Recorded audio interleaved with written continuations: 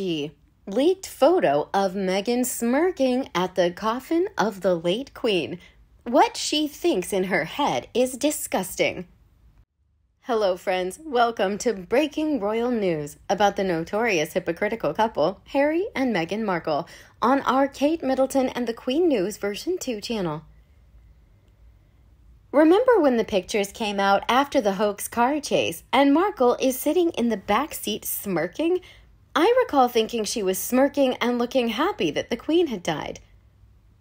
Meghan's trying to suppress the manic grin that slides its way onto her face every time she knows a camera is pointed at her. This expression of hers always comes across as amused to me, or she's trying and failing to look indifferent to Catherine standing in front of her.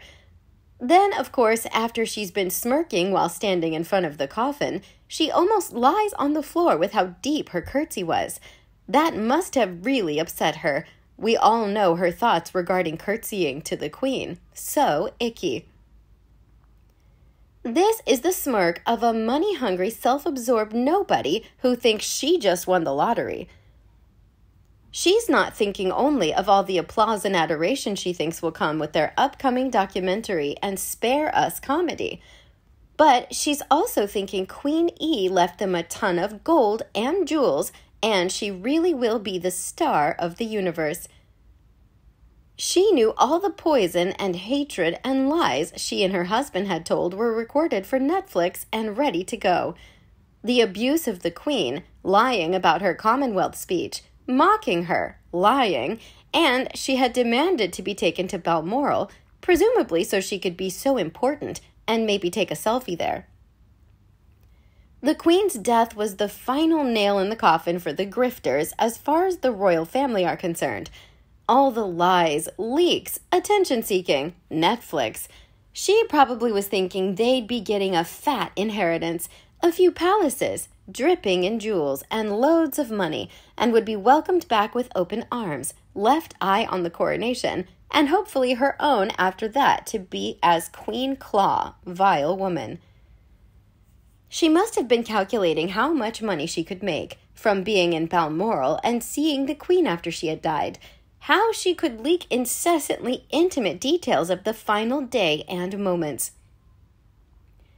She told Her Majesty the late Queen to drop dead, allegedly, so she's probably feeling quite pleased with herself. She blames 2 elderly dead people for the dumpster fire that she made of her life. She's vile. I hope karma serves her everything she's put out into the world, hot, fresh, and triple helpings. The smirk of a woman who sees murdered children in Uvalde and travels there with a camera crew for self-promotion. The smirk of a woman who hated the Queen because she had slapped down all her demands and had seen through her as the vicious, nasty, scheming sociopath that she was. Some sugar tried to say she was probably remembering a nice memory with the Queen when she was smiling. It was almost insulting to read them trying to justify and explain her smile away like that. Also, I thought the Queen was head of this big racist firm that didn't help Meghan when she was suicidal and pregnant.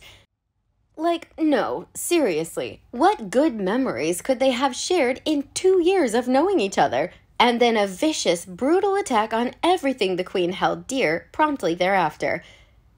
How she despised the Queen. She denied her all she wanted and demanded, just a face of evil, smirking with her rhinoplasty. She's thinking, I've won. Soon, Netflix and Spare will bring your house to its knees before me. They will bend the knee to me. Your house belongs to me. I know what's coming, and nobody else here does. I have all the power. You are dead. Nobody will protect them now, Harry's grandmother. I won. You lost. I won. I've seen more than one photo of Meghan during the funeral ceremonies that looks like she's smirking just a little because she does know what's coming and truly thinks the world will believe the Harkles and bring down the British royal family. Smirks galore, but she looked shaken at the walkabout when Catherine stared her down. The whole thing is great, but those last seconds right before they get into the car, so many tiny details. They're leaving and William says bye to the crowd. I think he even tells her to say goodbye. She starts to say something to William and Catherine, steps forward into Meghan's space, and says with her body, "Shut up and step back." It happened in a millisecond. Then Catherine steps back and flashes a smile and waves to the crowd. Everybody at this time looked crestfallen. Even when they tried smiling while meeting crowds, there's a droopy look and feel. But Meghan looked upbeat and mighty smug too. No matter how hard she tried to feign sadness by furrowing her brows or shedding that single tear, except during the walkabout, Catherine seriously put her in her place. Meghan is shaken. She does not know what to do with herself. She awkwardly flops her arms around and does her hair thing. At the very last second, you see one of William's staff give a wide-eyed "what the hell," just happened to look to another staff person. Shaken as in, I was at Frogmore, still raging from being kept from this woman's deathbed, which would have been such an amazing story to share with the Netflix crew capturing my grief. Queen loved me the most. In fact, she even said, "Sophie, Meghan, you are my main girl." I told Harry we would just walk out to the crowds who were waiting and crying to see us, when suddenly his brother with the bigger sausage called and said we would be joining him and his ugly wife. It was not what the crowds wanted, but my husband said that we need to keep one thing in mind, Gangan's will. So, fine, I grabbed a handful of my absent, now present mom's magic peaceful juju and commenced to charm my adoring fans until that meanie, weighty Katie mean-mugged me, and it reminded me that she and Big Sausage Willie would be in control of my husband's paw now that my husband's grandma died. Meghan should have never been allowed to attend. Our late queen called her evil. She wasn't wrong. Harry and Meghan were in Europe when she died and had made no plans to visit her despite her ill health. Meghan was lucky she was nearby for her attempted photo ops. Otherwise, she would have been politely encouraged not to come. One commenter said, "I don't doubt that Meg thought those exact things. This person, along with her husband, contributed to the misery the late queen dealt with.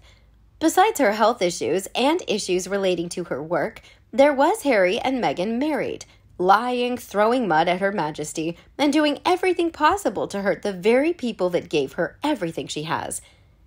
What do you think of Meghan Markle's smirk as she stands in front of Her Majesty the late Queen's coffin?